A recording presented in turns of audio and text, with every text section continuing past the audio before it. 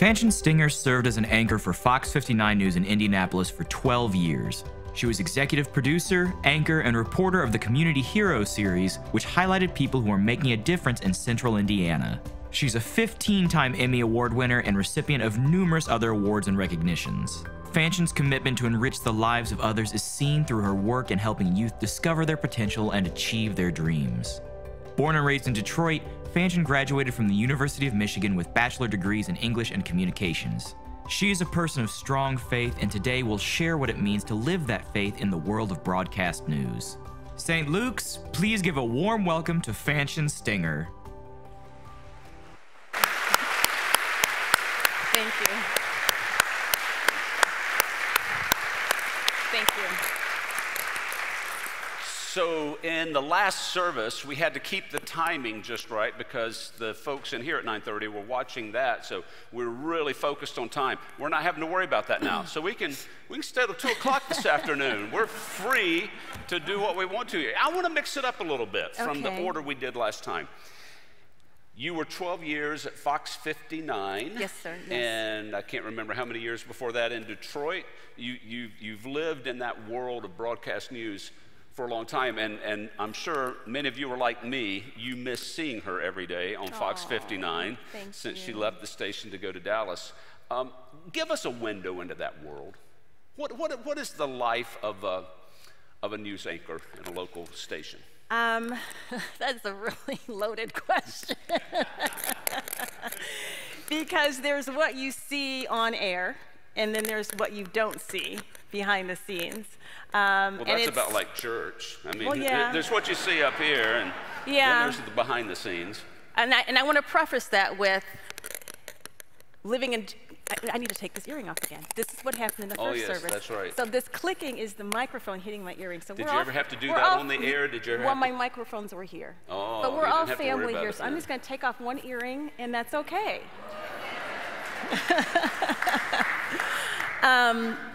And I will preface what I'm going to say is I'm not suggesting that we live one way in front of the camera and one way off camera, or we live one way in public and one way behind closed doors, because Jesus calls us to live authentically and genuinely in all places. So I'm not saying that. But what I'm saying is when my life as a news anchor was dictated by deadlines, by stress, and by really surrendering my heart and stepping into a calling that God placed me in. I never really wanted to go into news. Had I known what came with it when I was in high school and college preparing for my career, I probably would have never done it.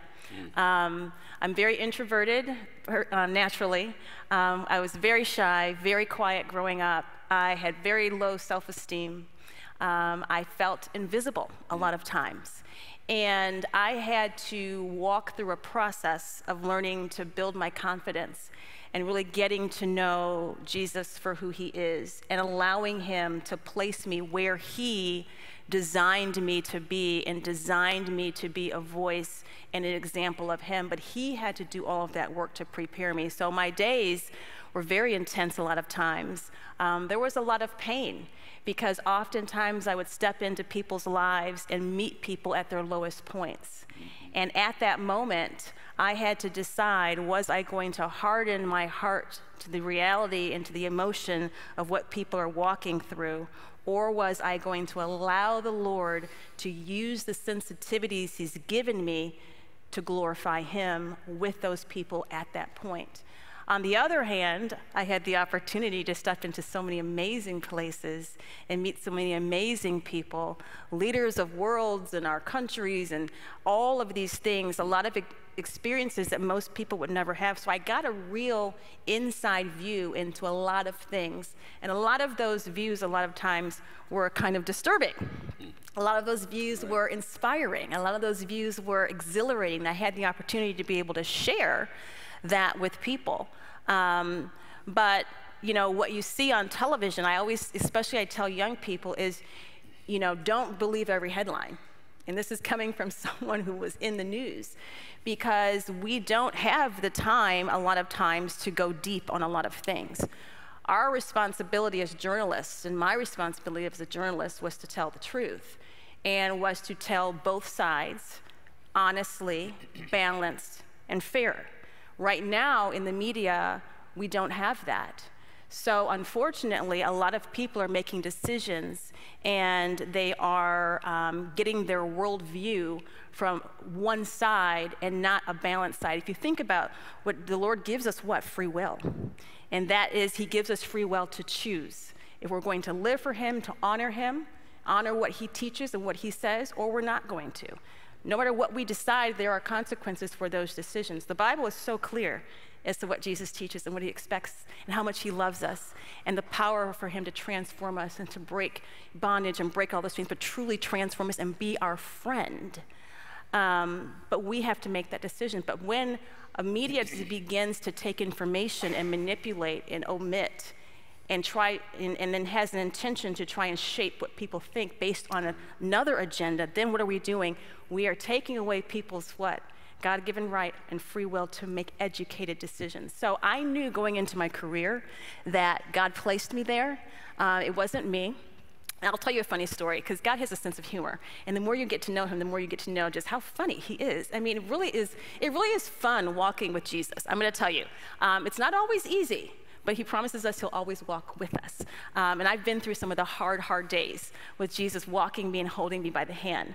But he is really a true friend, and he has an incredible sense of humor. So when I first got into my career, most of my focus initially was on overcoming being shy. I mean, you can't be a journalist and be shy. You have to ask people questions. You have to talk to people, right? So that was a serious thing I had to overcome. So through the end of high school and through the beginning and through most of college, I spent my time working on overcoming the shyness and the questioning myself and self-confidence issues and my self-image issues, all of those things. And when I initially got interested in media, I'll tell you what pulled me to it. It was being able to make a positive impact in a community, traveling, I love to travel, getting to know people from all different places, and having an influence that's positive. That's what drew me to it. Never did I connect. And those of you who are introverts in here, you will understand this. Never did I connect that everyone's gonna be looking at me. And people are gonna be watching me. And people are gonna be coming up to me, and I'm giving up literally my privacy. It wasn't until a year into my first job, I was standing in the grocery store, and I will never forget, I was standing in front of the Pillsbury dough, and where they sell the Pillsbury dough rolls, all those good rolls. And a lady came up to me and she said, "Young lady, are you the one that I see on TV all the time?" And I kid you not, I lifted my head and I went, It was at that moment that I realized, oh my gosh, people are seeing me and knowing me and looking at me, and they're gonna be coming up to me. And just to give you an idea, I was the child who, for my birthday parties, I never wanted to have a birthday party because I felt so uncomfortable and so unsure of myself and who I was that I didn't like people when I had to open my presents. I was fearful of just that because everyone's gonna be staring at me and waiting for me to speak after I open my presents. And I would rather not do that. I hated my birthday parties. And I always thought there was something wrong with me.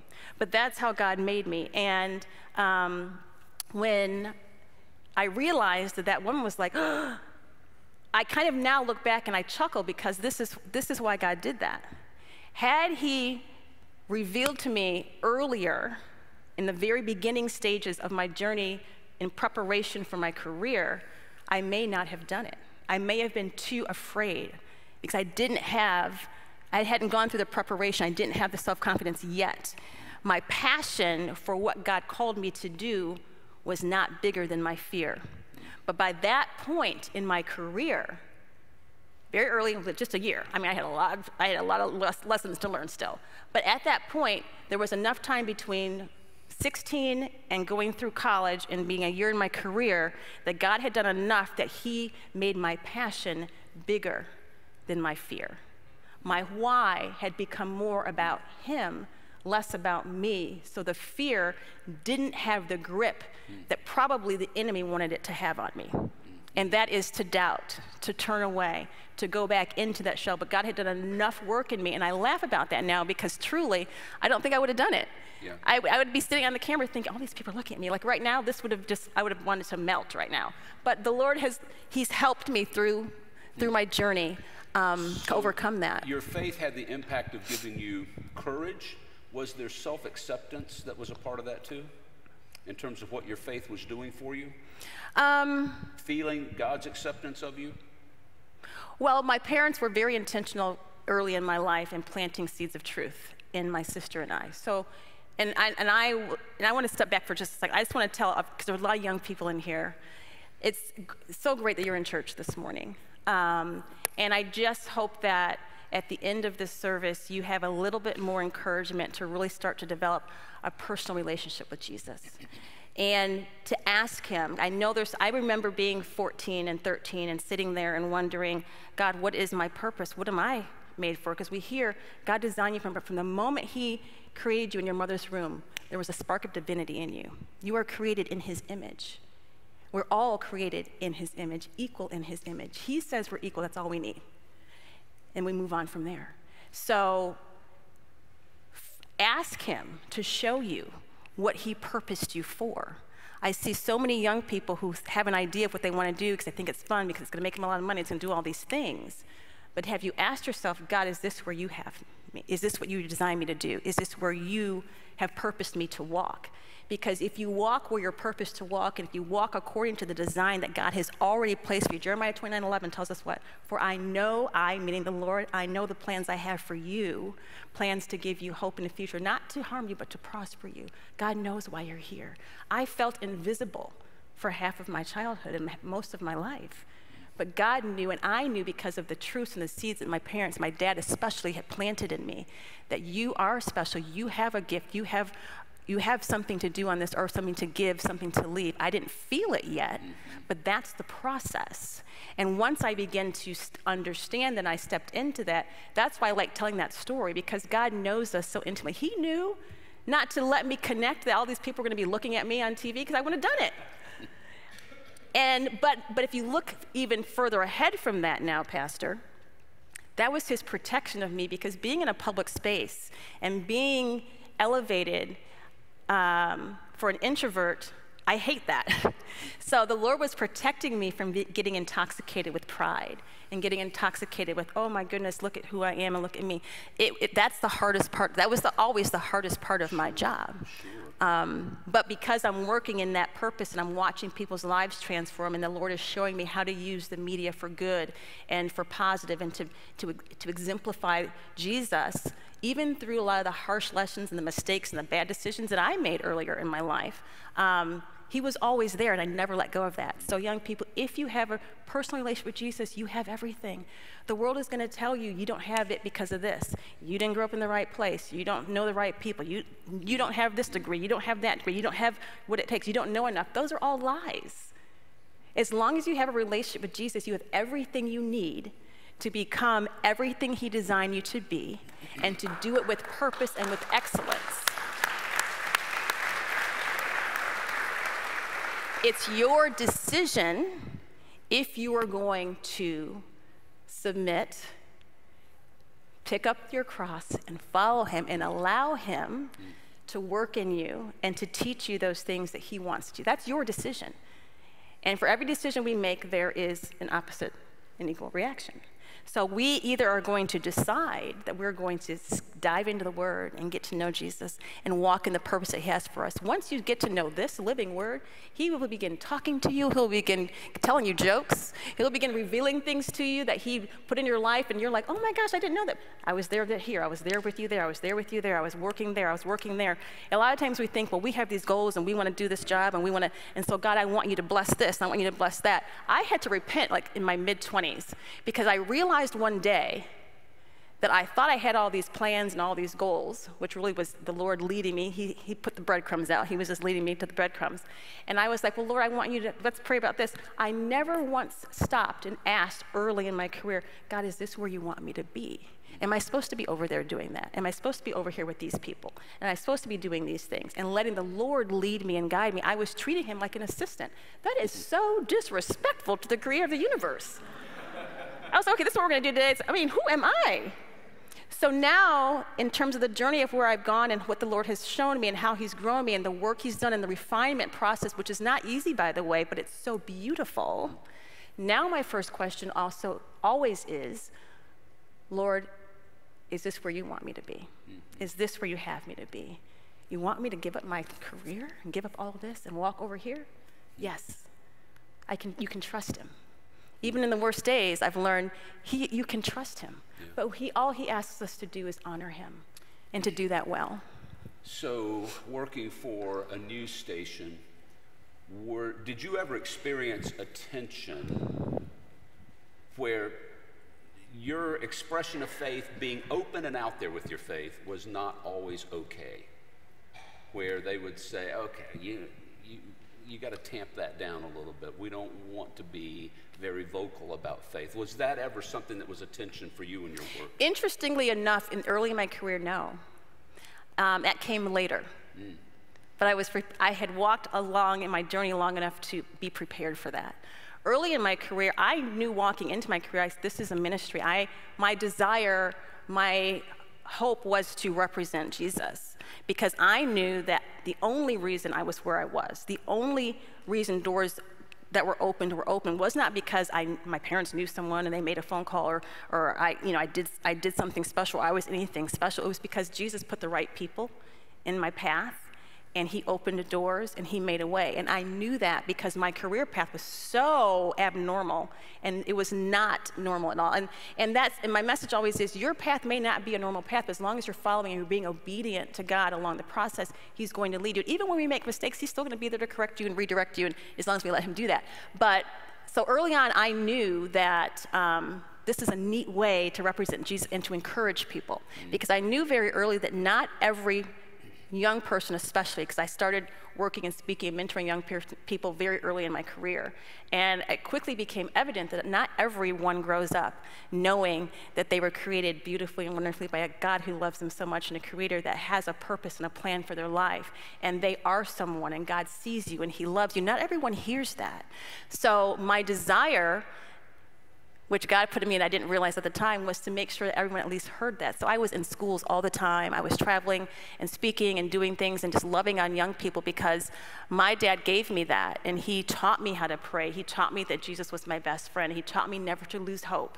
He taught me that I am a victor, I'm not a victim. He taught me that if anyone can do anything else, you can do it, and you can probably do it better, because if you have Jesus, you can do anything. We can do all things through Christ. So whenever people tried to put labels and people tried to put me in a box or tell me these things, my dad was always there to speak truth.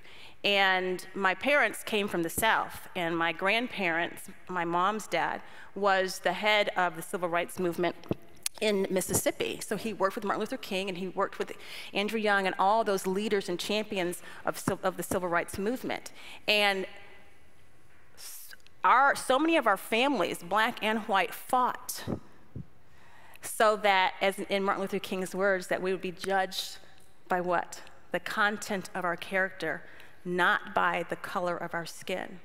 And if you step back today and you look at what's being portrayed and what's being put in front of our children, everything is based on, you're not from here, you're not from there, your skin color is this, your skin color is that. Because of your skin color, this is where you belong, this is what you can't do. Those are lies. You were not created a victim. You were created a child of God who is equal to everyone else around you. Do we have issues in our society? Yes, but your color and your race and your skin, that is meant to divide us. And we have to look at how the enemy is using those things to create division within our communities and within our love. How do you transform a community and transform a society? It's not by tearing it apart and putting more government and putting people in there to do it. You want to know how you do it? It's right here. When we ask God to come in our heart and we repent of our sins and we turn to him, what happens? He transforms our heart. And once God transforms your heart, you can't look at anyone as less or more. You can't look at yourself as up here or down there. We're all brothers and sisters. But it takes the transformation of Jesus in our heart to see that and to understand that. Right now, our children are learning so many very, very, very, very negative messages about who they are and what they can and can't do. I have a little nephew, it's 12, and one day he said to me, I wish I wasn't so brown, because he's being told that if you're brown, you can't do anything. If you're brown, you can't make it. If you're brown, the world is against you. That is not true. God says you can do all things through him. I don't want my nephew. My grandfather fought and died so that I knew who I was and that I didn't accept labels. And all of our ancestors fought for that. And now we're being told, well, you are brown, so this is where you lay, or you are white, and this is where you are. We're brothers and sisters all equal together, because Jesus said it. So that's where it stops. There's no debate. So for someone to tell our children, well, you should feel guilty because of this, or you are a victim because of this, and all these things, we have to make sure as a church that our children aren't getting the wrong sense of their identity. We're children of the Lord. And God made us equal. He made us all beautiful. And once we put Jesus into that reconciliation process of what needs to happen, then hearts transform, and we don't have man doesn't have to come in and construct these things. God will take care of all of those things. That's been my Is that experience. What drives your desire to work with young people? You Yes. do that in lots of different ways. Yes. You're involved in a lot of different organizations. That's your desire. It's to see that young people know their God-given identity and value. And to have the courage to stand up for it. There's so many confusing messages right now that are not biblical. And we have to make sure that our young people understand that this is the absolute truth. And my message to young people is always seek and ask God for a personal relationship with him. It's not enough just to say, well, I believe in God, or we know there's a God. Well, the devil knows there's a God, and the devil believes in God too, right? That's where he took Jesus up to the mountain and tried to tempt him with what? Scripture. But Jesus knew the word. Jesus was the word, so he knew what the scripture said. So once we develop that personal relationship with Jesus and we get in and we dive in and he begins to teach us and to mold us and to transform our mind and our heart, and we begin to see like him, think like him, act like him, serve like him, love like him. He calls us to love like he loved and to treat people like he treated them and to teach people the truth. Once we begin to do that, then we begin to know who we are in his image and in his eyes, and we begin to know whose we are. Once we know who we are and whose we are, whatever happens out here and whatever anyone tells us has no effect, because we know the truth. Does that make sense? Yes. You shared something in the last service I found very powerful, and you were very transparent about your marriage and a time when your faith really did get you through. Do you mind sharing about that? No, I don't mind. I've gone through a lot of things in my life that were very hard. There have been times of abuse, and they're emotional and mental and physical. And there have been times of betrayal. The abuse happened many, many years ago with someone that I thought was a Christian, and that's why I always talk and tell young people, make sure that who you are around, make sure they have a relationship with Jesus. It's not enough just to, I believe, it's to have a relationship with Jesus and to ask God, who sent this person to me? God, did you send this person, or did the devil send this person to distract and to destroy and to hurt and confuse me? That's very important, and I say that from experience. But in my marriage, I was, when I first moved to Indianapolis, I was engaged, and then I got married back in Michigan, and we moved here. And about 1.5 years into my marriage, the Lord revealed that my ex-husband was addicted to pornography. And he was chronically unfaithful in our marriage.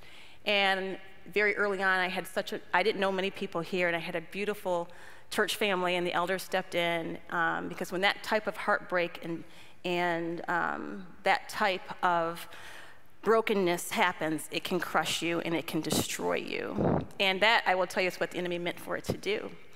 At that moment, so an elder in my church was very wise counsel, said, don't go out and talking about this to people, because what will happen in those moments, when we go through something and there is confusion or there is disappointment, and we are emotionally crushed, our natural reaction is what? To react out of emotion. So the Lord took me through a process. Every single time there was unfaithfulness or something happened, he never revealed it to me. God always revealed it to me. The Lord always.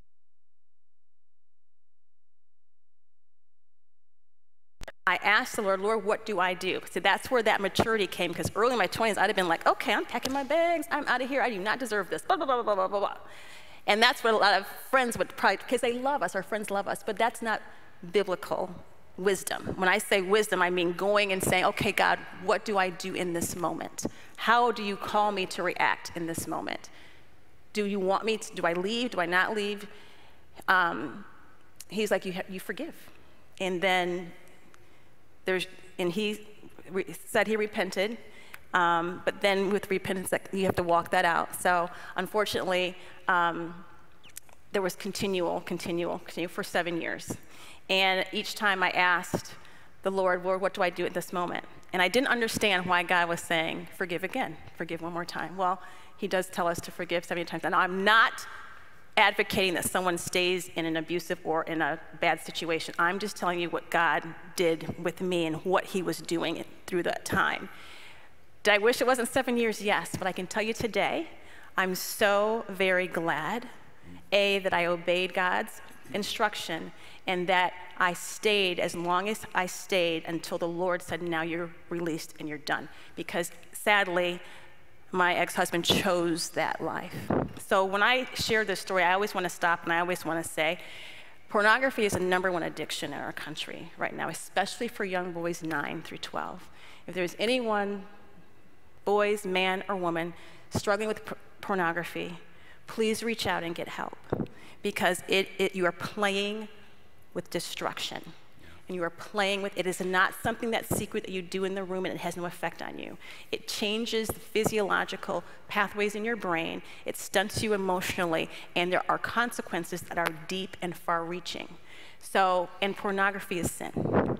If you are involved in participating in pornography, you are participating in the sexual slavery of women, men, boys, and girls. The same people who make child pornography are the same people who produce and make the pornography that is meant and designed by the devil to ensnare you and entrap you. It will destroy you. You are not playing with cornflakes, you are playing with fire. And there's no other end to it except for destruction. So please reach out for help. You know, reach out to someone you want. There's no judgment. We have to help each other finish the race and finish the race well. And the devil does not want you. He will put shame on you. He will keep you locked in that prison, and it will destroy your life because you won't be able to stop. So please, as your sister in Christ, I'm just begging you, if that is a struggle, reach out for help.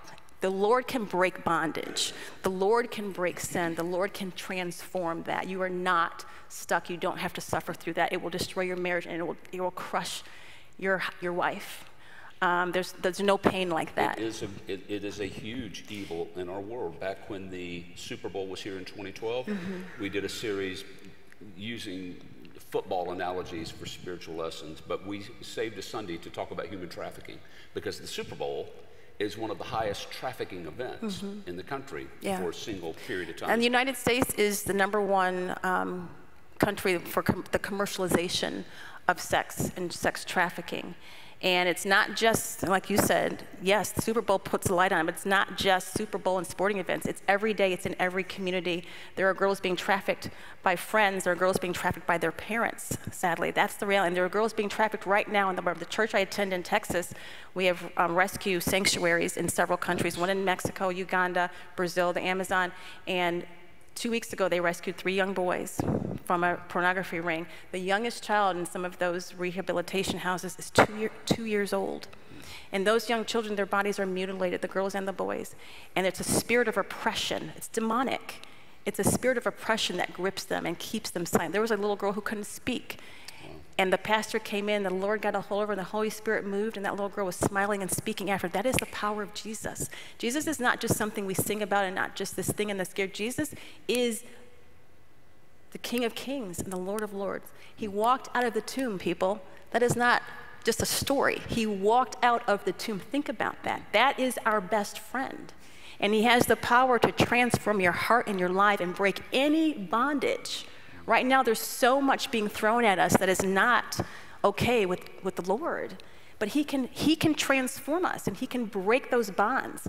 And when we talk about pornography, it is a serious grip. So going through that, it was not easy. There were days I was going to work. No one at work knew I was going through that. No one at work knew I was dying and crying inside almost every day. There were days I'd be doing the news, and I would just be praying that I didn't break down on air and just start crying because of something maybe that triggered the pain, the sadness that I was dealing with at home.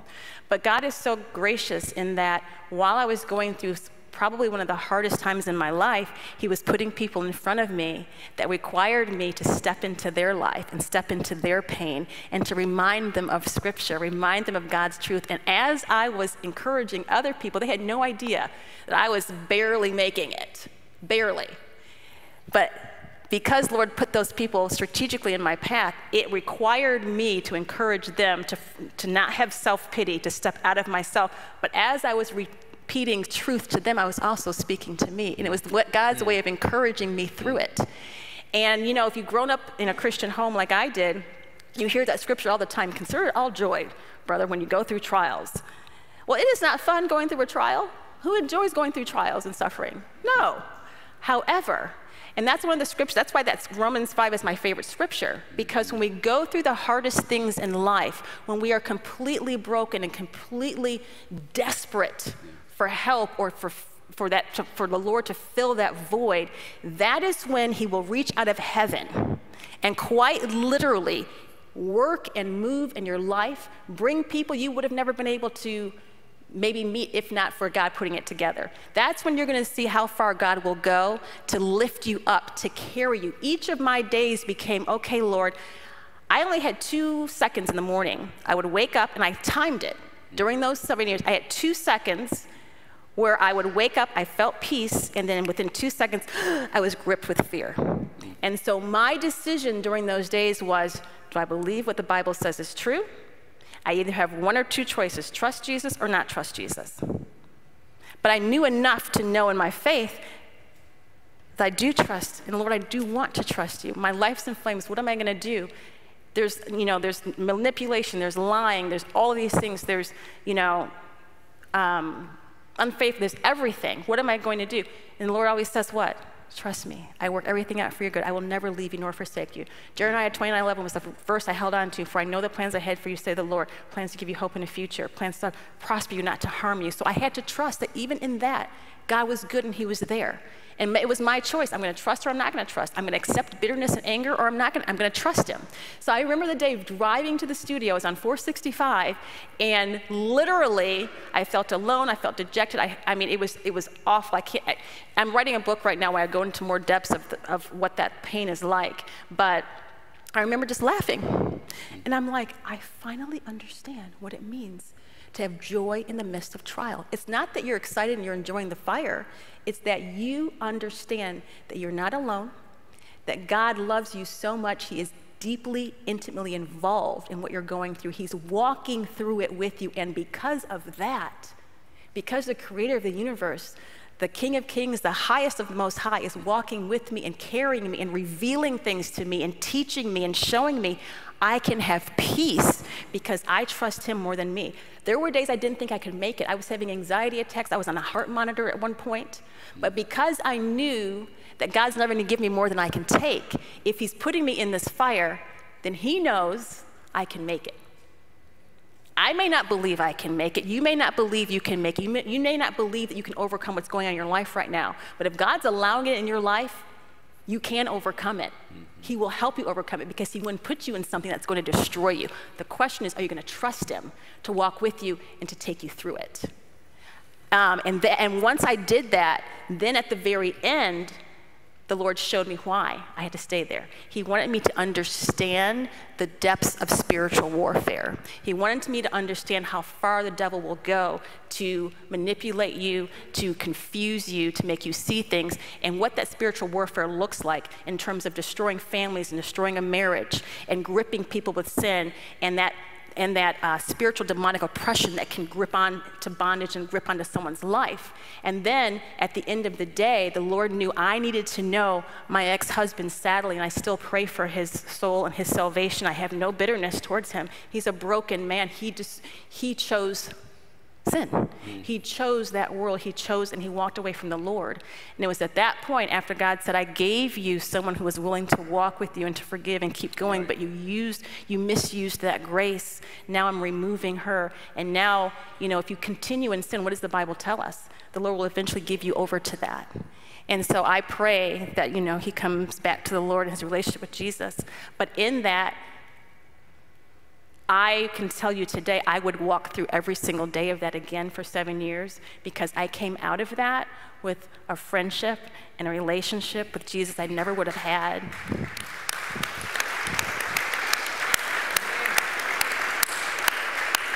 And I know him so intimately. Now my desire is that each and every one of you know Jesus like I know him. He literally would pick me off the floor crying, and he would, and he had ways of showing me that it was him giving me a hug or showing me this or teaching me wisdom. And once you surrender to that and allow God to come in, what does the scripture tell us? Seek and you shall find. Knock and the door shall be open. God is not going to bust the door down and come get you. He's waiting for you to say, Jesus, come in. And once he comes in, what he does in your heart will be so transformative. You will have so much peace and clarity about who you are and where your life is supposed to go and what he says, not what the world says, but what he says that he calls us to do and how he calls us to live. There will be so much joy and so much peace in that. And that's my desire for every young person to get that earlier than I did. But I'm so grateful. And all the things I've been through, I've been publicly maligned. My character's been upset. People have lied on me in public and in the media. But the Lord has walked me through all of those things because he had to remove the fear. He had to remove the fear of man. Why does the church a lot of times not speak up for what the gospel says? Because there's fear of man. And you're told by certain people, if you say this and Jesus is that, then you're going to be rejected. Okay. Because at the end of the day, if I say something that's not biblical, and I will encourage you, anything I say, always, I'm learning and Jesus is working on me just like he's working on everyone else, check it against the Word of God. The Word of God is very clear. Jesus doesn't mince words. His word and his truth is true yesterday, today, and tomorrow. It hasn't changed, and it's not going to change. But his love for us is steadfast. And he loves us, and he can do a work in each and every person's life and in our hearts. So I don't want to preach at anyone, but that's my journey because I know what God has done. I know I've watched the transformative power. When I was early in my career, I was not like this. I was still so timid and quiet in terms of my faith, but because when God does something to you and for you and through you, and you see him not just work in my life, but in people and stories that I've done in families, and when there's hardship, when there's brokenness and transforming people's lives through stories that I've been able to be a part of, you can't help but want to share that. And you want people to experience that same thing. And there have been times, yes, later in my career, people say, well, I'm trying to think if I can share this story. Do you want me to share this story? I will say when we remember the mass shooting in Noblesville? And what happened a few days after that? Everyone did what? People were showing up at churches and praying, right? Even people who didn't go to church were showing up at churches. They were praying because they wanted what? They wanted answers, they wanted comfort, they wanted peace. So it was an opportunity for me to bring my pastor on and to talk about and to talk to the viewers, what do you do when you have questions? Why do bad things happen? Where is God in this? Well, God is in it and through it. We have to be able to have opportunities for the Lord to show his love and to show his grace and for us to be able to step in and exhibit that. So a lot of times when people say, well, if God was a God of love, why would he do this? Well, he's not doing it. We're living in a broken world. The enemy is doing it. But it gives us the opportunity to show how gracious and how powerful and how transformative God's love is. So when I brought that on, and my pastor came on. He was talking about how the Bible calls us to respond in tragedy, and talked about how he calls us to look at fear, respond to fear, and all of those things. And there was one or two people who said, well, he's just mentioning Jesus too much. You can never mention Jesus too much, by the way. I don't care who says that to you, because that's the only reason why we're here and in our right minds, is because of him. And so I left the set, and I was getting ready to go home. And someone happened to mention to me, who went to my church as well, oh, they just pulled the pastor off the website. I said, oh, well, in this country, I think I know that we have freedom of religion. So that means you have the freedom to believe or not to believe, and you have the freedom to speak. So I had to pray, first of all, about how I was going to handle that situation. Because when the Lord puts an opportunity or a situation comes in front of us as believers, how we respond speaks so much more loudly about our testimony than we might realize. So in that moment, I knew there were believers watching to see how I was going to respond, and there were non-believers watching, seeing how I was going to respond. So what did I do? Did I go and yell and confront anyone? No. Packed up my bag, got in my car, and I started praying. Lord, what do I do in this situation? And I called my boss at the time. That boss is no longer here. And I said, I was told that the pastor's remarks were removed off their website. And she said, yeah, he just kept talking about the Bible, the Bible, the Bible, the Bible. Well, that is the absolute truth. And people have a choice whether or not they want to believe the Bible or not. And I said, okay. I said, well, I'd like to set up a meeting with you to come in to understand exactly why and what he said that required it to be removed from the website, because we have rules, digital rules. If it's profanity, it gets pulled. If it's hate speech, it gets pulled. And if it's threatening, it gets pulled. Those were the three things. None of those things happened. So again, I went home and I prayed. I'm like, Lord, help me, give me wisdom. And so I went back to have the meeting the next day. And I was calm. I had my notepad, and I said, okay, well, these are my concerns. And I said, we are in a situation now where our entire community is searching for answers. People are broken. There is so much sadness and so much fear. We have, based on what happened, I said, people were showing up at churches and filling parking lots. They weren't praying to rocks. They were praying to God for help and guidance. And in that moment, it's our opportunity to step in as a news station and give people another option. That's what we do. We're supposed to be fair and balanced. We're supposed to, show everything. And I said, that's what he was doing. We asked him to come on as a pastor, so he was talking if you came on as a pastor, you'd talk about Jesus. That's what your role is. That was the way he ministers.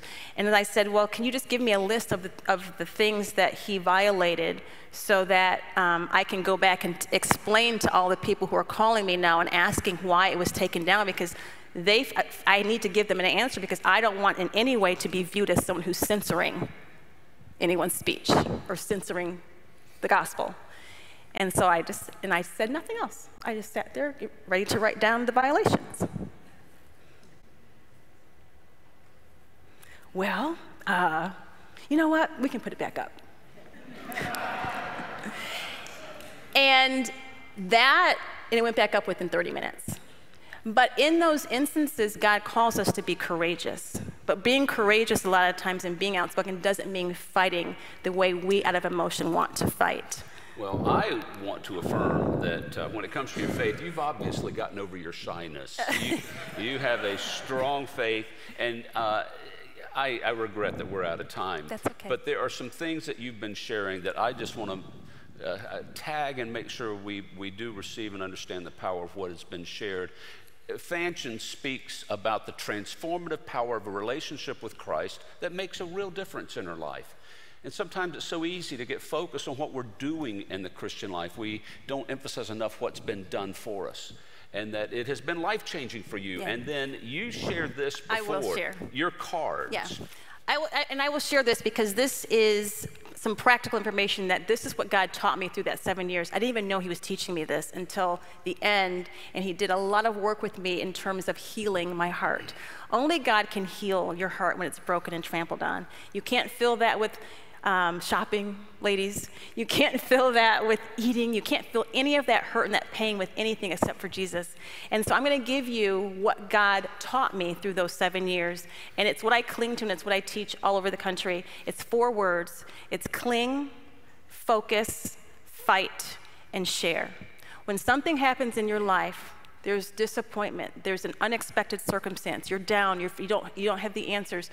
You have to first determine today, before it happens, that because it is going to happen. God tells us that we're going to go through trial.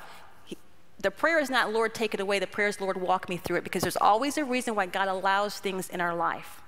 And so when he allows the unexpected or something tragic in your life, you have to determine now that when this happens, I am going to not respond out of emotion, because right there is where the devil can get you. Right there is where he can bring in bitterness, anger, or sin to try and cover what God is trying to show you, or to try and deter you from what God has for you. So you need to determine, I'm going to cling to the scripture. What are your favorite scriptures? Mine, Jeremiah 29:11. I've said it a couple times today.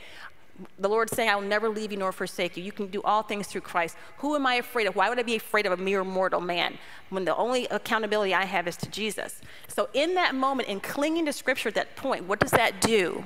That pauses your emotion. And it reminds you of truth, the truth of what Jesus says. A lot of times people get messed up because they respond or make a decision when they're emotional, and that can lead you down a bad path. So cling is the first thing. Once we cling, then God needs us to focus. Focus on what? What our friends are telling us, what we feel? No. A lot of times what we feel is not truth. It can feel like it's really true. A feeling can be real, but a feeling may not be true. You may be feeling inadequate today, but does God say you're inadequate? You may be feeling, like you don't belong, but is that true? God says that he purposed you and put you somewhere for a reason. You do belong. So what we feel not always is true. So when we focus, that means getting into the Bible, getting into the Word of God, spending time with the Lord each and every day. That is critical, especially right now. A lot of people are getting confused about what the Bible says about things because they don't know what the Bible says. They're not in it. God will show it to us. So get in the Word, focus. God will then begin to build a friendship with you. You will then begin to know him in an intimate, personal way. And what will that do? That will begin to transform your mind, to see like Jesus sees, to understand like he understands, to love like he loves, to be able to respond and to know truth versus non-truth, light versus darkness. He will show you that. You don't need someone to tell you that, because Jesus has already left the word here for us. And when you focus on that, he will begin to transform, and your trust will grow in him, your relationship will grow. There's nothing like having a relationship with Jesus. And then once you focus, and now he's transforming your mind and transforming your heart, what's the next thing? To fight. Once you know Jesus and you know what he's done and he has shown his true character to you, you are willing to stand up from that. Was my second scripture, Acts 20:24. I don't care about my life. I just want to be able to share what I know God has done and who he is with people, so that people can have that same opportunity to know him the same way. And that is what he tells us to do, is believe. That's what he has commanded us to do. So fight. What does that mean? Does that mean you get up in someone's face and tell them off? Well, yeah, sometimes they feel like that, but is that what he calls us to do? No. He calls us to listen to his instructions. So fight, I love that word, because, when we hear it, we think we're going to fight, we're going to stand up, we're going to yell, we're going to scream, we're going to do whatever these things are. But in that moment when I was challenged, the Lord called me to fight, but how? It was to be still, go home, to pray, and then he gave me how to handle it, and I was able to do that, and that was the fight, and it was more powerful than me yelling at someone, making a call, and handling it a different way out of emotion. So fighting is responding to situations how God calls us to respond to situations, and sometimes it may be, yes, speaking up, maybe being quiet. And then once we do that, the Lord produces in our heart and in our lives a story of hope and of transformation. And there's so much hope in what God has for us. And out of that hope, then we have a story to tell and a testimony to share. And Jesus says in his scripture, always be ready and willing to share why you have hope in Christ, or share your hope that you have in Christ. So that's really it. So it's cling, focus, fight, be obedient in every detail, and share. And going through that now in terms of what I'm doing is I'm living in total surrender. So now the question is, Lord, where do you want me to be? Where do you want me to go? And how can I just honor you more? Well, I regret we're out of time. Would you join me in thanking Fanchon Stinger for being with us? Thank you. Thank you. You're welcome. Thank you.